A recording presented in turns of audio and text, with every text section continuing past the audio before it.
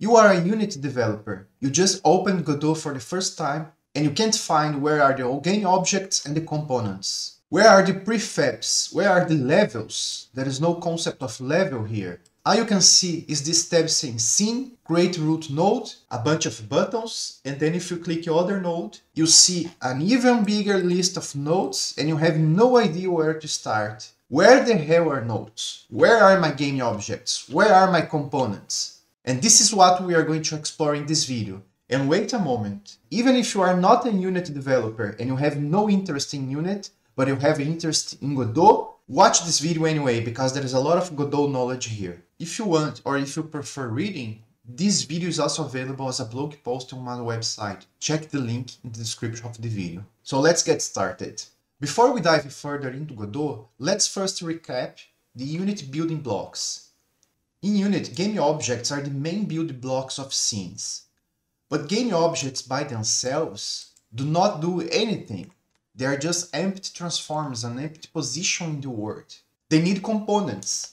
Components add behaviors and properties to game objects. A game object can contain any amount of components, defining multiple behaviors. In this case, game objects are containers for components. Unity has many built-in components. And to build your own components, you write C# scripts that inherits from one behavior. After writing a script, you attach it to a game object as a component.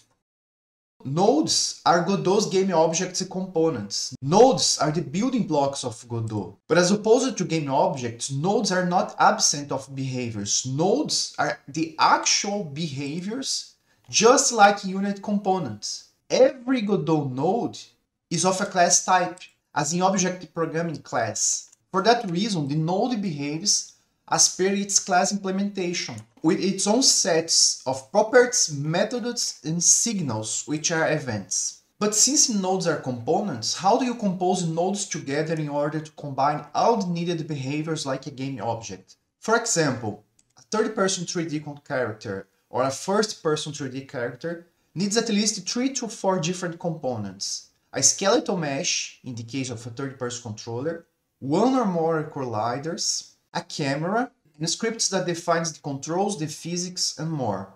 In Godot, you compose nodes in a tree. You can nest any amount of nodes and arrange them in any combinations you like. There are no restrictions. For that reason, for a third-person character example, we can arrange it with a node of the type kinematic body as the root, and as a child, all the other nodes or components. Or we could have a spatial node, which is the basic node for 3D components as the root, and then arrange the rest of the hierarchy in a completely different way as the previous composition.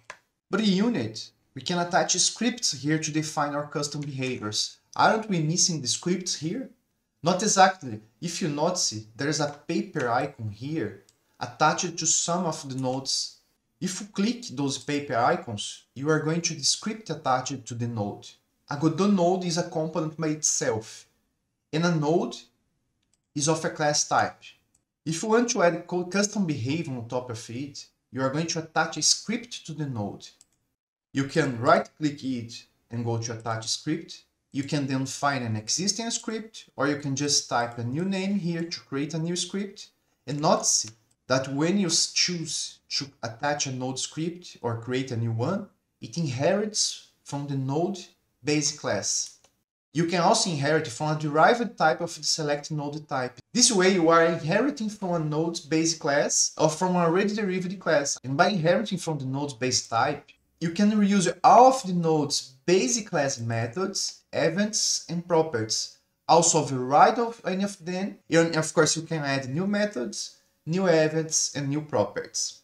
For example, by adding a script to a kinematic body node, you have all the methods and properties available to make a character or any other moving physics object. Again, a basic object-oriented programming concept, which is inheritance. And of course, this is the same for both JavaScript and C#. Defining a class name is not mandatory for scripts in Godot. You can freely attach scripts to nodes, and your code is going to add and or override behavior from the base class. But if you add a class name to your script with class name, you are effectively creating a custom node type.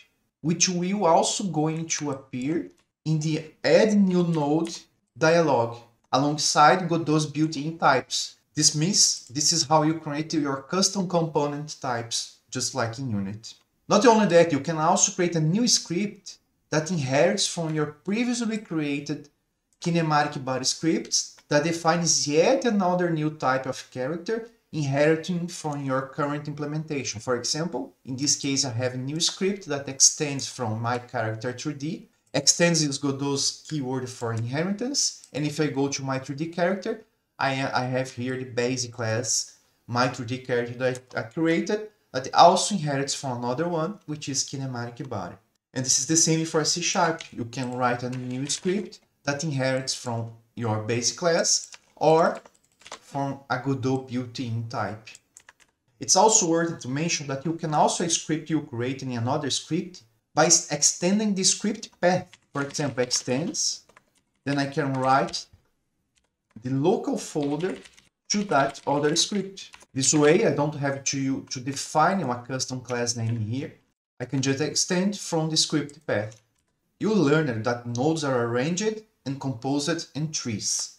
The next step is reusing and recombining those trees, as well creating instances of those trees. For example, what is the use to create a third-person character node tree if it exists in only a single place? How do you place this character in-game? How can you place your usable UI or 2D sprites in your game? How can you also place more than one UI button or more than one character? How can you use your characters to also serve as NPCs with custom NPC behavior? How can you package those node trees in order to have a single source of truth for a certain composition and behavior and then instance and even inheriting from them? In Unity, prefabs serve this purpose. You can define one or more game objects as prefabs. Not only that, you can nest prefabs within prefabs. And if you change the base prefab, it's reflected across all instances, even inside the nested prefabs, while at the same time, you can override properties in the instanced prefabs. But fear not, Godot has the exactly same functionality. The answering Godots are scenes. You have been creating scenes all this time along.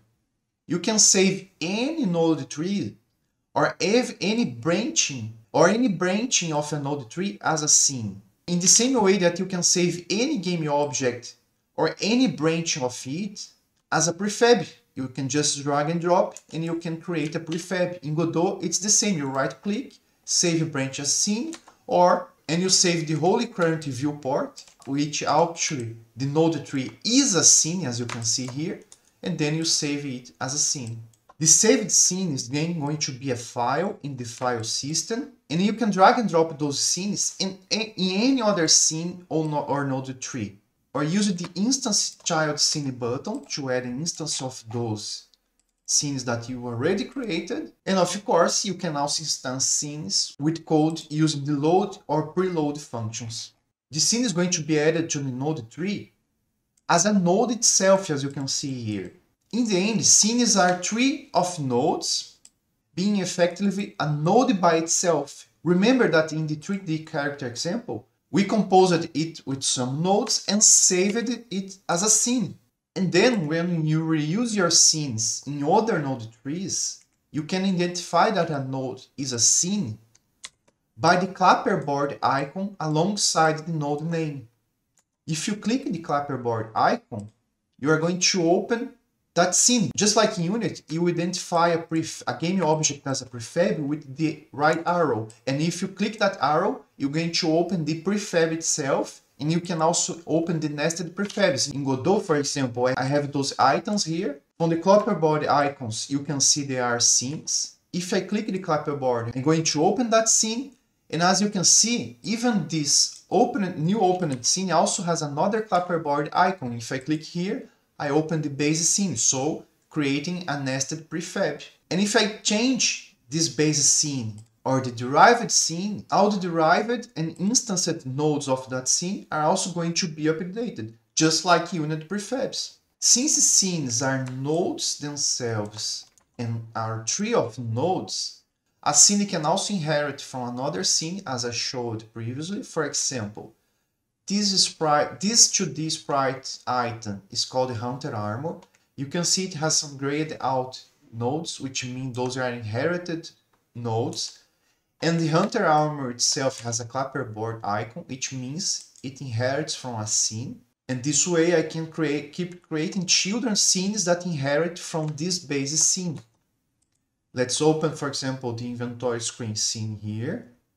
Let's open, and you can see it has a child UI inventory scene. And it has a node tree here called grid container, which has many instanced scenes here. So as you can see from all the clapperboard icons, those are buttons. And if I open this button, I'm going to go to the base scene. I can also override those derived scenes. For example, in this Hunter Armor sprite, there is a white node here, which means this is specific just to the Hunter Armor children of the collectible item tile scene. But the other children's scenes of the collectible item tile, for example, I can open the Hunter Arrow, it still only has the base nodes from the base scene collectible item tile. Only a Hunter Armor has the label node. And to create children's scenes or inherited scene, you just go to Scene, New Inherited Scene, and then you pick up the base scene and you're going to create a children's scene, just like unit prefabs, where you can nest one aside another. You have a base prefab, and then you can nest other prefabs, and you keep going to the base prefabs. And of course, we can override base scene properties in the inspector, just like with the unit. For example, in the collectible item tile, the sprite node has a weapon sprite. But if I go to the Hunter Armor, which inherits from this base scene, if I click the sprite, you can see it's a completely different sprite. And if I instance that scene in my older node tree, I can override it here as well. I can just drag and drop a scene here. I can right click this instanced scene, go to editable children, and I can override node properties here. All of this is just like nodes, because scenes are tree of nodes, and those tree of nodes are nodes themselves. So as I can see, there is a tree of nodes here, and when it drag it here, there are nodes by themselves. And then in the end, Godot levels are just same trees as well. For example, in this project, which is my Zelda Breath of the Wild inventory system and UI made with Godot, which is open source, so check out the link in the description. This is a game level, but in the end, it's just a scene tree, which in turn are scenes, which in turn are node trees, which leads to nodes. So Godot levels are also nodes, and you can use them just like nodes. This is the simplicity of Godot. But how Godot makes the distinction of nodes and tree of nodes as a scene tree, since everything is just a node. Scene trees are saved as Godot's resources.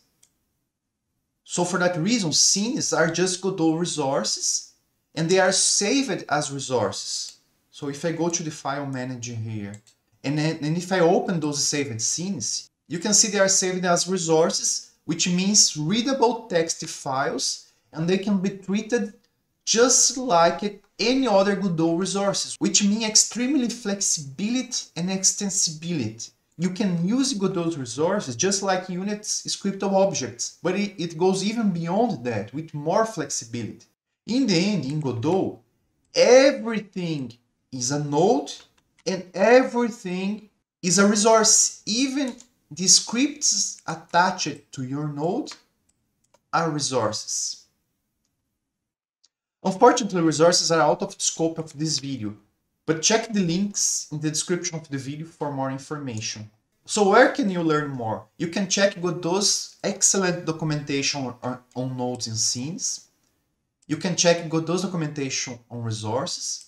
You can also check my Godot course, where we build a complex and extensible user interface, which is data-driven with Godot's resources, where you're also going to learn all of Godot's fundamentals, everything about Godot resources to create extensible and dynamic data systems, and it's also masterclass about Godot's UI. And not only that, the project built in this course is open source, so you can already check this inventory screen and all the data systems that we build in this course. Since we are here, I also want to tell you about another thing from Godot. Godot is incredibly good in lightweight to write general usage software tools and apps. I even built a clone of Trello with Godot. You can check the link to the repository in the description of the video. And not only that, I also write a book about developing software tools and apps with Godot, developing business software with Godot. This is crazy, right? But Godot is really good for that. So don't forget to check my GitHub, where I have a lot of Godot open source projects. Follow me on Twitter. Subscribe to this channel for more game development and software development and 3D art content. There is also an indie game dev podcast here. Thanks for watching. And if you have more questions about migrating from Unity to Godot, let me know what kind of video do you want about this subject. And of course, about Godot, Unreal, or any other software development video.